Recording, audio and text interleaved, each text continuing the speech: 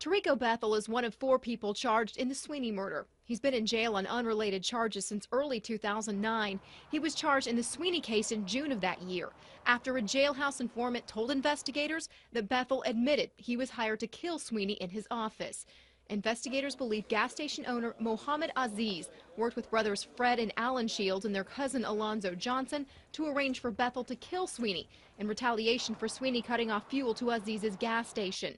Alan Shields cut a deal with prosecutors in exchange for his testimony in the trials of the other suspects. He killed himself during a hostage standoff with police last year.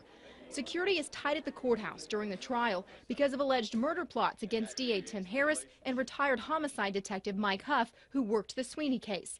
Suspect Alonzo Johnson is named in both of those investigations. It does not appear Bethel was involved, but officials aren't taking any chances. Certainly, there's been a lot that's come on.